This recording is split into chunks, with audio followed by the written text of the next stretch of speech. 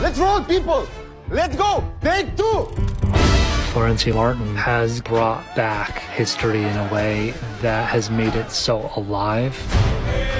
You're going to find a Los Angeles that you can taste and smell and touch because of her work. Go, players!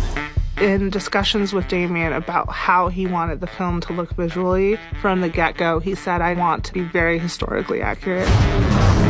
My first evolution is diving into research and looking at what the city looked like in the 20s. Florencia had this insane challenge with this movie of not just recreating Los Angeles of this time, but also within that recreating each studio experience, and within that recreating each of the sort of fictional movie sets. You're talking about sets within sets within sets. The first week of shooting was the sort of big kinescope sequence. We found this location in Peru, and we came here because it's completely desolate, and it was what Hollywood and studios looked like in the silent film era. Action! What had been a completely empty field, Florencia and her team used as the basis for building an outdoor silent movie studio with 6 or 7 sets running at all times. It was extraordinary. Cut!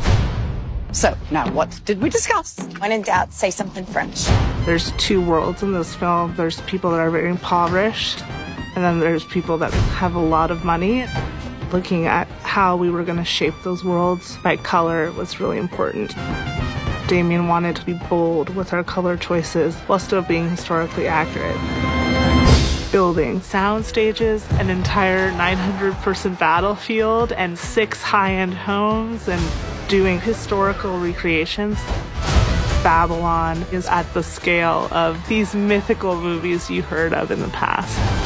We've got to innovate. We've got to inspire. What happens up on that screen means something.